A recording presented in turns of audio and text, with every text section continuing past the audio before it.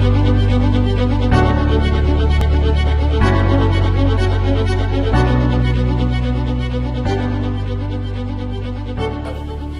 name is Srpan. I own Raw Iron Choppers. We manufacture all kinds of one-off custom motorcycles. We do service work, custom paint, machining, engine work, welding. Welding is the big thing I think that I'm going to really emphasize today is that I'm a graduate in 2009 from Auburn Career Center. I took the welding program for 2 years there as a junior and senior, and the benefits from that welding program were huge for what I've used in my company now the last 10 years. Through my company and through welding and everything I've learned in my education, really the biggest things for me is about 4 or 5 years ago we went on Discovery Channel. We were asked, it wasn't something I chased after, it was kind of I was just sitting around and Discovery called me and said, you know, we've hand selected you, would you like to do that? Been on the cover of magazines. The biggest thing for me to get with that kind of stuff is making a name, making a reputation. They came to us because our work spoke for itself and our quality. That's, I think, something I learned the most at Auburn Career Center was learning that, you know, kind of that motivated like work ethic and really pushing yourself. I think that was the biggest thing that I learned, and people see that, they respect that.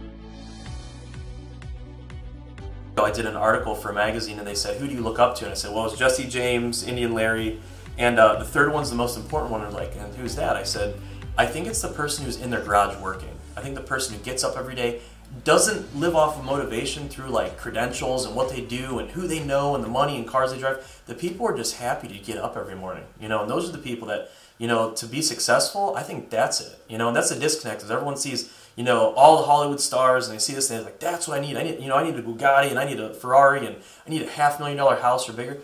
I know people with that stuff and they're not any happier than people who have nothing. I think sometimes I've seen people with nothing be happier, but like when you learn a trade and like you learn about work and work ethic, like you're proud to get up every morning, even if you're tired, and it's definitely hard work, but like that's where it's emphasized the most. If you're afraid to make that jump to, you know, go that sophomore year and, you know, look into an open house or what you want to see for a trade, keep your eyes open and kind of see. If you're afraid, I wouldn't be, because I think it's scarier when you get out and you graduate and you don't have something you found, whether it's a trade, whether it's, you know, education, you know, took CCP through another college. I mean, things like that, I think it's scary because I see people in their mid-20s, early 20s, early 30s, and they're like, I'm trying to find myself still. And that's kind of scary. It's not a bad thing, but it's like you should kind of find something now. And at least if it's not that good, it's something in your educational toolbox, I tell people, is you should have something there. If you learn welding, learn machining, you learn IT, web design, whatever it may be, you kind of can't unlearn that once you've learned it. So it's like, why not have that in your toolbox? And if it's not for you, find something else. But at least those 2 years were good. It looks good even on a resume. You went and got some education, and really, I mean, it's paid for publicly. So why not go? You know, I mean, what you have to do, do it. I got to Auburn. That kind of made me realize, like, I talked to people who were traveling on the road. You know, real welders, pipe welders. Like, wow, this is what it is. So I kind of went from like kid mode to like, this is what it takes. These are the people I need to be around. So I started, I guess, rewiring my brain to kind of think more like an adult, even though I was a kid. And I wanted to motivate myself to be closer to that experience level.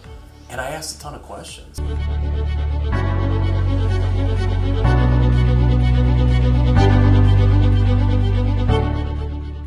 Ready? Go.